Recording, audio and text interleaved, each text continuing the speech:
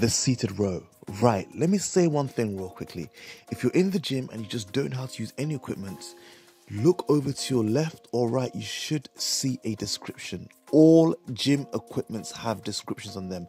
Have a quick read, or take your time and read it, or just look at the pictures and just know where it's working. Then you can use that information to start the exercise and just get something out of it.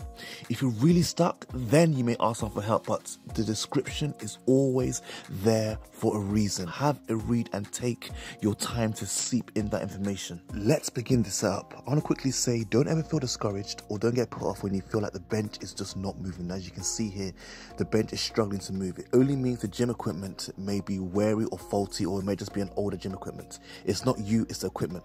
Just pay more attention on trying to get it up. Like I said, don't ever feel embarrassed. You're here to collect and make your gains. Forget who's looking. Yes, it may take a bit longer to set up, but make sure you set up properly and take your time. The principle is always the same. Pull up the yellow lever and the bench moves up and down freely. Once you let go, it locks into place, but always double check. Once the bench is set up, we're going to go straight into the chest pad.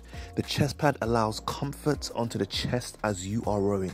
You want to aim to set it in a way where you have a slight bend in your arm when you're reaching over to row. So there should be a slight bend in your arm. If it's too far out, you won't reach it. If it's too close, you will not get an efficient contraction in those working muscles. So what muscles are we talking about? So we have the latissimus dorsi, known as the lats, large two muscles on the sides of the back. We have the rhomboids, the middle section of the back, and we have the trapezius, the upper part of the back as well, connected to the neck. So you must be using that mind to muscle connection and set it up efficiently. Then always make sure the weight is at the lightest weight. Humble yourselves. Safety first. Now you're ready to take a seat. Chest out, back straight, strong and proud. Lean into that chest pad so your chest is resting directly onto the pad. We don't need to worry about the 90-degree angle on the legs. It's fine. Just make sure there's a slight bend in the leg once you're setting yourself up. So this machine has two starting points. It has the narrow grip and the wider grip. We are going to start the narrow grip, so in between the supinated and the pronated grip. So with this machine, imagine cutting through something. So chest out, back straight, arms cutting through the back. That's the best way to use that mind to muscle connection and, you know, getting those working, engaging muscles involved. Once your elbows are well behind your back, it means your back is in a contracted state.